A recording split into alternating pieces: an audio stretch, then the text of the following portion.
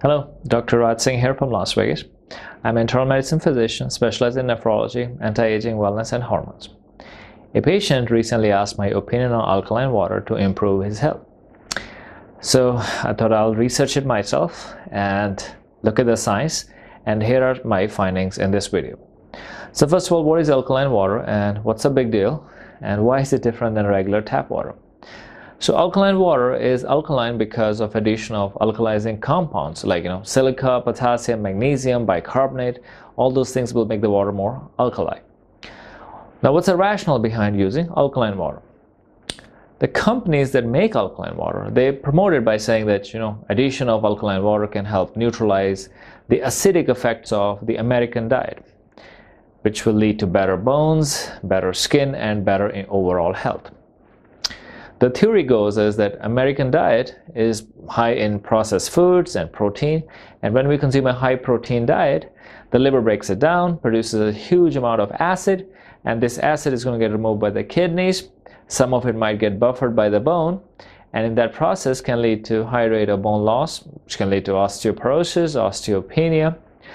So this is sort of true that United States has a very high rate of osteoporosis and osteopenia, despite having a high calcium and vitamin D diet. So there might be something here. Right? So let's start by looking at pH.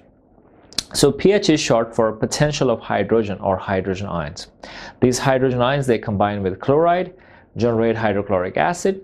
So more hydrogen ion availability may lead to generation of more acid. Regular tap water has a pH of about 7. Alkaline water has a pH slightly above 7. Now bottled water is slightly acidic, right, and doesn't generally have most minerals. So that's why we'll say if you drink only water from RO system or bottled water, you're going to have poor health because your body is deprived of some very essential minerals that are found in tap water. World Health Organization issued a report in 2005 which explained the negative health effects of drinking water from RO systems and just by drinking bottled water all the time. Now the next is, let's look at the understanding of how our body actually maintains acid-base balance. So our pH levels or acid-base levels, they vary in different parts of the body. So a pH of 7 is sort of in the middle of the scale, is neutral. So blood is slightly basic with a pH of around 7.35 to 7.45. And the kidneys, they maintain the pH of blood close to 7.40. Now our stomach, for obvious reason, has a pH of 4 to 5 when it's empty, and 1 or 2 just after a meal. So stomach acid is very acidic.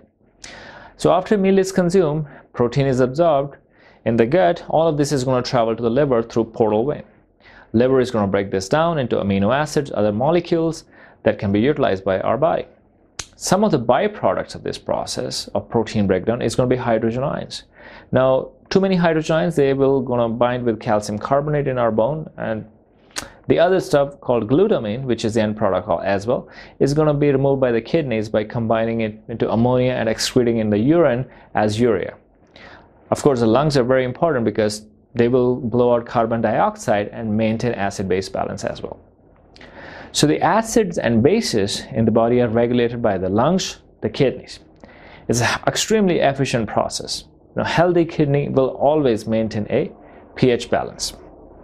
So if you're generally healthy, you don't have to worry about having a acid in your blood. Let's look at some studies. So first one talks about alkaline water helping lose weight. So there was this rat study. In this study, they allowed rats to drink alkaline water for 1 year. At the completion of the study, rats who drank alkaline water, they had lower body weight, up to 30% less than controls, despite equal food and water intake. So now they're saying that high alkaline water could help weight loss, but at the same time, high alkaline water is also causing growth retardation in these rats. Why, we still don't know. Now this rationale can be used to state that alkaline water is good. It might help you lose weight, just like it did in rats. So in my opinion, we have better, safer medications and treatments to achieve weight loss rather than drinking alkaline water. The next, generally they'll say that alkaline water helps with esophageal reflux, heartburn. So in this study, the patients were given alkaline water with a pH of 8.8, which is on the alkaline side, and which helped reduce acid reflux by denaturing an enzyme called pepsin.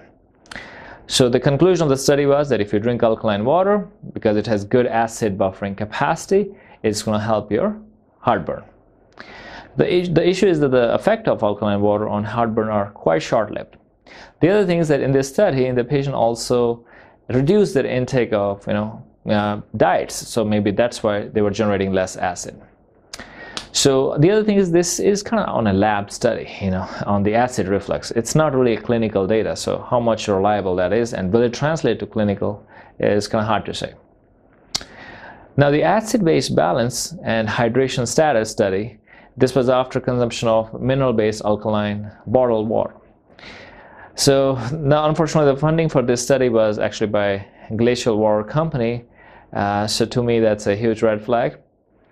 So I wouldn't even consider their findings. It's not a neutral study. So to me, this is a lot about sales and less about science. So our body on its own can keep our pH levels at an optimal level. The kidneys balance it, the blood gets too acidic, body brings it down by breathing out more carbon dioxide, so we hyperventilate. Stomach is a great equalizer. Gastric juices, which have digestive enzymes, hydrochloric acid, they pretty much will neutralize everything we eat and drink. So if you're drinking alkaline water, your stomach is going to acidify it before you can do really anything in the rest of your body. So now, is the alkaline water safe? So unless you have kidney disease, alkaline water does not pose any serious health risk. The high pH, the only thing is it can make the skin kind of dry, can make it itchy, sometimes maybe an upset stomach. The next big question is, why is alkaline water so popular? Because as a society, we want something that's a quick fix, right? We want a magic pill rather than improving our habits and consuming a healthy diet. So what are some of the risks with alkaline water? As you know, it can cause, growth retardation. So could this be affecting your muscle? Could it be retarding the growth of the muscle tissue? And of course, there was a study in Germany where a town accidentally increased the water pH to 12, which caused a lot of skin burns. Now, the alkaline water is not as alkaline, but still, it's a reminder that, high pH isn't necessarily better. Okay, the final verdict. So the companies that make alkaline water, they claim several health benefits. None of these claims are substantiated. Most of the small studies that were done were actually funded by the same companies that make alkaline water. Now, the alkaline water is going to lose all its alkalinity in the stomach itself when it's exposed to the stomach acid. So it is not going to change the blood pH. Changing the blood pH is impossible because healthy body is maintaining it in a very, very precise range. Now, the beneficial effect of patients in heartburn, these people also improved their dieting habits and consumed a less processed diet. So the possible effects could be, not from drinking alkaline water, but by switching to a healthier and less processed food. Now, there is also no benefit that alkaline water protects against cancer. Now, it's true that cancer cells cannot live in a highly alkaline environment. However, our normal cells also cannot live in a highly alkaline environment. That's why body maintains it in such a precise ratio. So when we consume highly processed diet, more acid is going to be produced in the stomach and liver. So if we just limit our consumption of processed foods, we'll have better results versus drinking alkaline water. Now, our stomach acid is a natural barrier against infections, as most bacteria will be killed by the stomach acid. Patients that take acid-reducing medications tend to have a higher incidence of bacterial infections. So lowering your stomach acid pH, by drinking alkaline water, in my book, is not a good idea. Now, only drinking RO water or bottled water is also extremely unhealthy and should be avoided. We need minerals. Now, we need micronutrients. So we need regular consumption of these. So maybe mixing some tap water in there would actually go a long way. Now, if you have kidney problems, you should absolutely not drink alkaline water because it has very high mineral content, and this will lead to a lot of negative health effects. So again, in my opinion, there is absolutely no benefit or rationale behind consuming tons of alkaline water to improve health. So also excessive use of RO water and bottled water also should be avoided. Can cause mineral deficiencies. So I hope this was helpful and will help you decide whether alkaline water is right for you or not right for you. Now, if you did like the content of this video, please do not forget to like and subscribe. This is Dr. Raj Singh from Las Vegas. I will see you back in a few weeks with another interesting topic. Thank you. Bye-bye.